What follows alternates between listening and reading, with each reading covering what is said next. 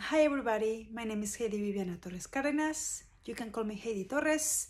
I'm a Mexican artist based in Los Angeles, California, and all my work strives to elevate the labor of street vendors in United States and also Mexico, either Colima, Mexico City, or the places that I actually visit during my vacations or my visits in Mexico.